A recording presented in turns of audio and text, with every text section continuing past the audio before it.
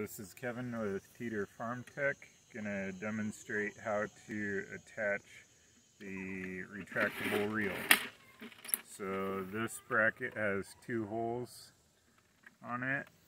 Just hold that up to your post the height that you want your gate to be at. Mark that on your post and drill 2 3/16 holes through the front of the post this time. I found it holds the reel a whole lot better that way, is if we go through the front and wire it around this side, which I'll show.